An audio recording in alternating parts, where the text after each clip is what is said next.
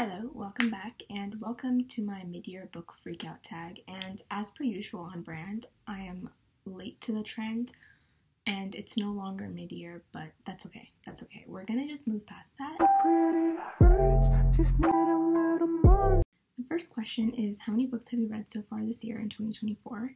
And I have read 41 books out of my goal of 50, and the reason why my goal is 50 is like last year it was 100, and I think the year before it was 102.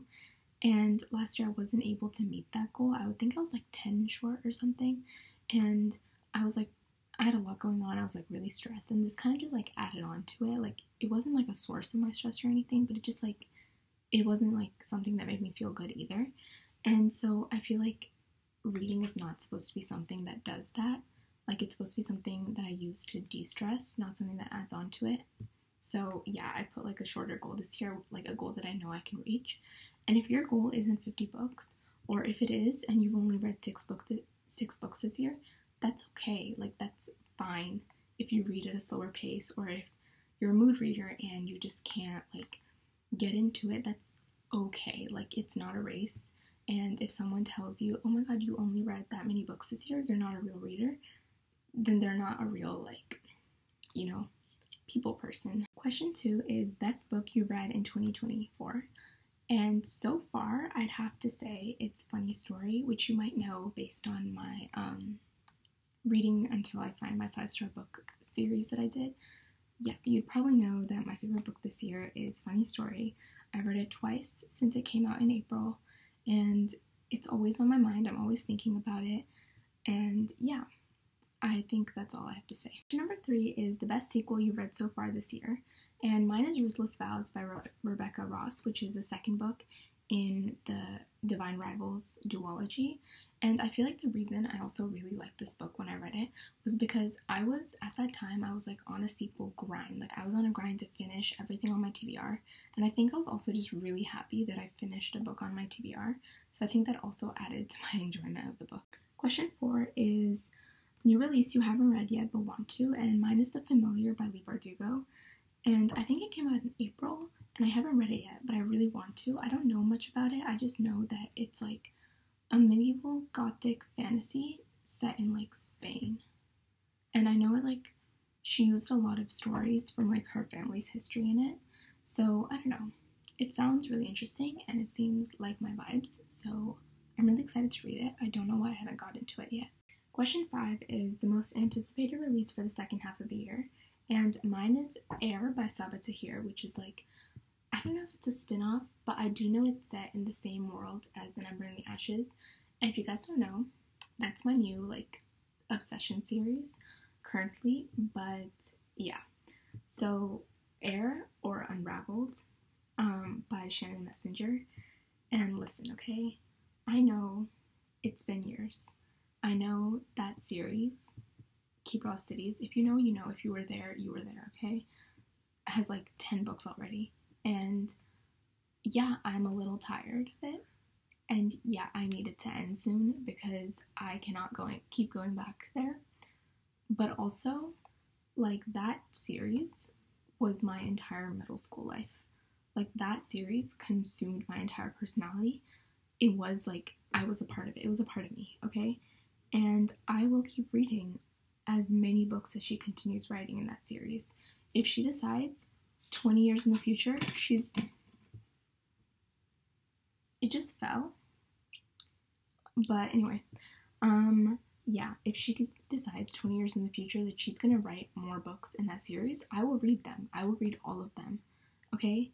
And yeah, so that's all that needs to be said. Question 6 is biggest disappointment.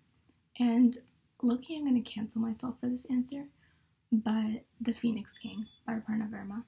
And listen, I know I made a whole video talking about this book or reading this book, and I know I said I like it, and I do. I like it. It's a really well-written book. It's a really well, like, developed book, and kudos to her, and I would 100% still recommend it. But I feel like my expectations were so high, and I built, like, so much anticipation by putting it off for so long, that I was like a lot disappointed, and that's my own fault. Like, there's no one else to blame. I would still recommend it. I still think it's a great book. and I still think everyone should read it. But I was disappointed, and I feel like once I've cooled down from like that like betrayal, I will probably read it again, and I feel like I'll like it better the second time. But yeah. Okay, and the second book, I have two for this, is Fear the Flames by Olivia Darling. And listen, this book, first of all, isn't that popular, okay, which was my first green flag, because anything on TikTok is cursed. But yeah, so it wasn't that popular. Not a lot of people were talking about it. I think I found it out through the author. Like, I saw a couple of the author's like videos and stuff, and I was like, oh, this sounds interesting. It had dragons, it had like a lost princess, and it had like enemies to lovers. But now that I read it, I know it's not actually enemies to lovers. That's just how it was marketed. But yeah, so it has all that, and it was promising. Not good. It was just not good. That's all I'll say. 7 is Biggest Surprise, and this is The Paradise Problem by Christina Lauren. I've read a couple Christina Lauren books. I didn't love them, but this book I like genuinely really enjoyed. Like, at first I thought like, okay, I'm having fun, like this is fun, like it's a really quick read, but then I got invested, and then I started caring, and I was like, oh, I did not expect this. But yeah, I don't know if that was because like I read it all at once. Like, I read it like 4 hours straight. I was like there under the covers at like 4 a.m. and I looked like a bug, and I was reading it. Maybe it was like the midnight effect, but yeah. I have 2 more books for this category, and that's Dance of Thieves and A Number in the Ashes, which are actually series. But for some reason, I have this thing, call it a disease, where I read a book or a series and I don't like it. Okay, years later, months later, or whatever, I reread it again, and suddenly it's my new hyperfixation. It's my new personality. I don't know what's up with that, but trust me, I'm working on it. But yeah, Dance of Thieves and Ember in the Ashes were part of that for me, and I was like, why did I not like it the first time? I don't know. Maybe it's, I don't know. Does this happen to anyone else? Number 8 is Favorite Author, Debut, or New to You. And I don't know if they mean like new to me as in like, oh, I've never heard of this person, but I just read their book and I'm obsessed with it. Or if they mean like, okay, I know who this is, but I've never read their book before, and now I just did, and now I'm obsessed with it. But I'm going to choose the second one because that's the only one I could find an answer for. And mine is R of Kwong. And I only read the first book in the Poppy War series, but I really enjoyed it. And I have Babel, is that what it's called? I have that one, and I really want to read it because I know I'm gonna like it. Number 9 is Newest Fictional Crush, and mine is Elias Vittorius from An Ember in the Ashes series. And listen, I can't give you an explanation because I don't know why. And all I have to say is I love this man. I love this man. I love him. I want to marry him. And that's it.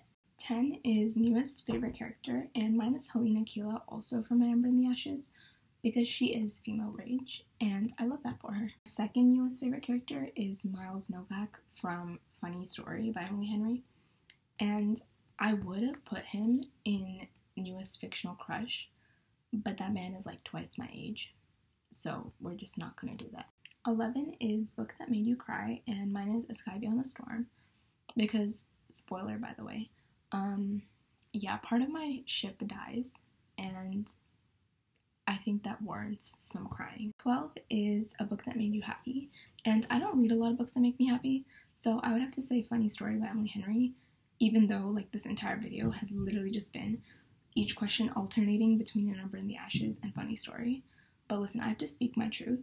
And that book made me giggle and kick my feet. Like, ask anyone. I have witnesses. 13 is Most Beautiful Book You Bought or Received This Year. And mine would have to be The Familiar. And let me just show you why, okay? Look at this.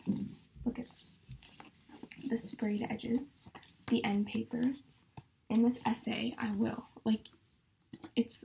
Look at that. 14 is What Books Do You Need to Read by the End of This Year? And I have The Familiar by Leigh Bardugo, Immortal Longings by Chloe Gong, The Dragon Republic, which is the second book in the Poppy War trilogy, by R of Kwong, Babel by R of Kwong, Unraveled by Shin Messenger, and Air by Sabaa Tahir. 15 is How Many 5-star reads have you had this year? And I would say 3, but 2 of them are 5-star series. As a whole, they're 5 stars, but individually I wouldn't rate each book 5 stars. And those are Shockingly Enough, Funny Story by Emily Henry, and then The Dance of Thieves duology, and an Ember in the Ashes series. 16 is What Books Do You Want to Reread by the End of This Year? And I'm actually currently rereading the Summer I Turned Pretty series because, okay, we as a community have been deprived of a 3rd season this summer, and that's just unacceptable. It's a crime, and I need to live out my coastal dreams one way or another, and this is the way I'm going to do it. I also want to reread The Paradise Problem by Christina Lauren because I need to get to the bottom of whether I genuinely enjoyed that book or whether it was like a crazed 4 a.m. like delusion situation. 17 is a book you enjoyed with mixed reviews, and for mine I have The Crucible by Arthur Miller. And I don't read a lot of plays, and I don't read a lot of classics, but as with a lot of classics, it has a lot of mixed reviews, but I really enjoyed it. I thought it was a good book, okay, and I thought it was insightful. I really like the parallels he drew between the Salem witch trials and McCarthyism. I don't have any, like, in-depth intellectual analysis on it, but I thought it was a good book. 18 is 5-star predictions for the rest of the year, and I have Immortal Longings by Chloe Gong, because I would read that woman's grocery list and enjoy it, and Air by Sava Tahir, because based on the plot, and I know her writing's great, I know this is going to be like a really good book, and I'm really, really excited for it. Anyway, hope you guys enjoyed. That's it for my mid-year book freakout tag. This is my first time doing it, but I actually really had a great time, so I think I'm going to do it again next year. But yeah, thank you for watching. Follow me on all my socials, and see you in the next one. Bye.